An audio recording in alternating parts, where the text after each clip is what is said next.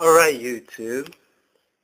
This is Striker Shadow here, doing it big. You already know what it is. And I'm going to be doing a soccer video today. Alright, so let's see.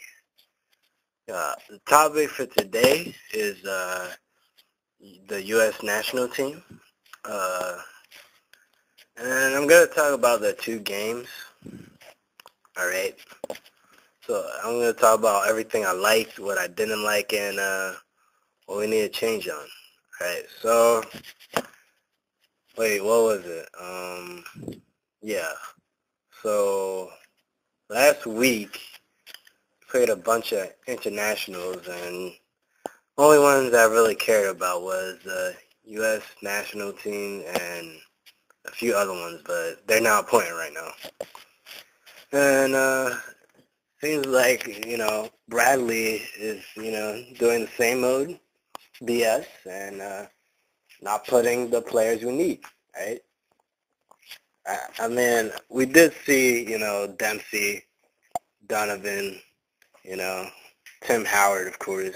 He was a man of the match. Like, it was incredible how, if he wasn't there, it definitely would have been like 5-1, like, within the first half. Like, Messi was destroying them.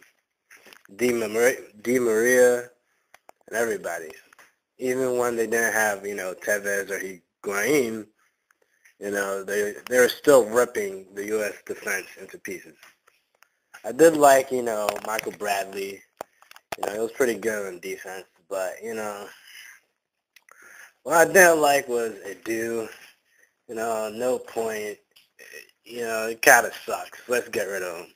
And yeah, Altidore, Riley keeps putting him in, but let's face it, man.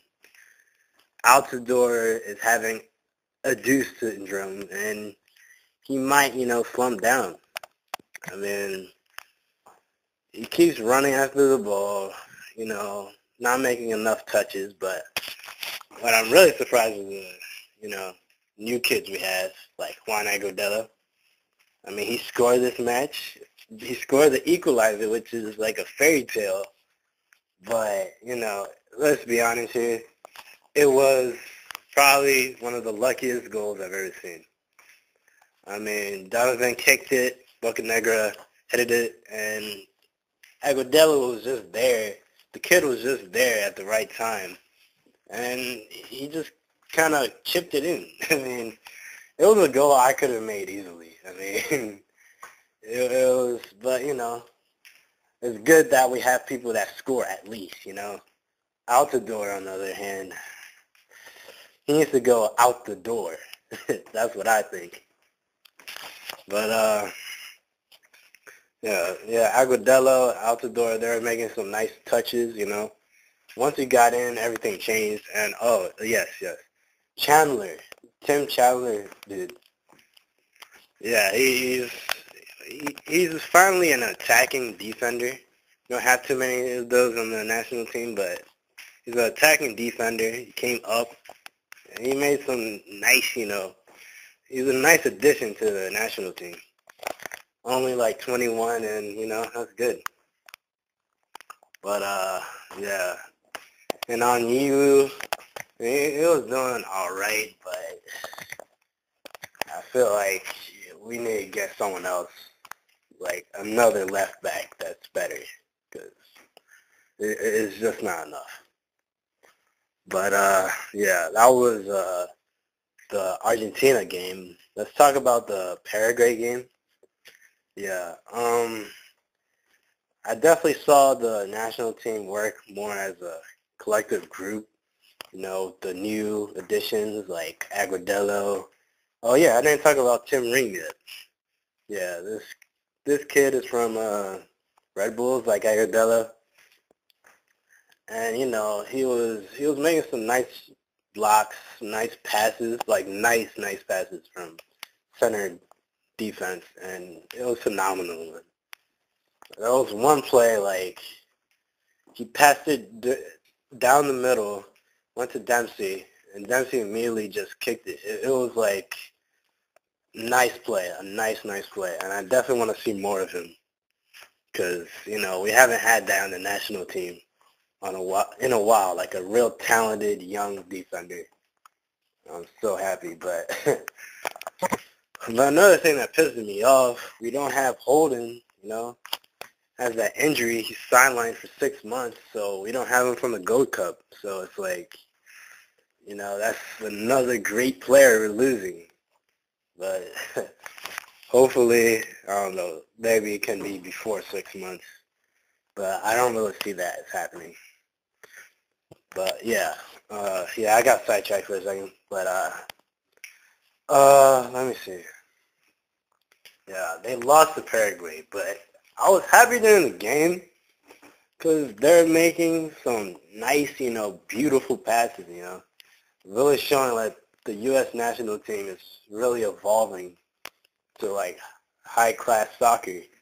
And, eventually we might be one of the best, top 10, We're in the top 20 right now, I'm sure of. I don't know if someone, correct me on that, but, I mean, we have great stars, but, yeah, some of them are fading away. I think we need, Agudelo might be the new Donovan, but you got to remember Agudelo is a striker, but Donovan is a midfielder. So, I mean, I don't think that could work. But hopefully, we'll see. But, yeah, Paraguay was fouling all night. The referee was terrible. Dempsey was hogging the ball a little too much. I mean, you can pass it, Dempsey. I mean, he's just calling fouls on himself. But, yeah, definitely the referee that night was horrible. He didn't make the right calls. And that goal itself should have been disallowed. I mean, the dude that scored, damn, what's his name? One dude I forgot. But when that Paraguayan dude scored, like, he pulled down Tim Ream. And he shot the ball and went in. Like, I mean, that was terrible. And our goalie, I'm not sure if we're going to find a replacement for Howard. Because, I mean, Howard's phenomenal. But it's going to be kind of difficult to do this. But hopefully, we can get rid of this. Oh, another issue with the national team. How come we're always playing catch-up in every game, I mean, this is terrible. Every game, I mean, if you see the whole World Cup, it's like, okay, we're either tying or we're down one. And then, like, the half we come back. I mean, I'm not saying it's not entertaining, but we need to stop this, man. It's always the same catch-up game. I mean, you look at Slovenia, like, biggest example. Scored 2, first half. We came back with 3 pretty much, but dumbass referee disallowed the third one. Would have won, but whatever. I mean, I think we might need a new coach because Bob Bradley, like, I mean, yeah.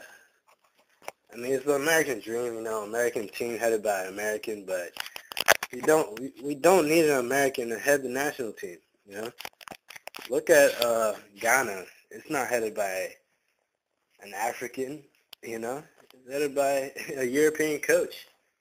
So is England, headed by Fabio Capello. He's Italian. So, I mean, we don't need an American coach, And that's it for this segment. I'm going to make more of these soccer videos / football videos soon. So please come back. Holla.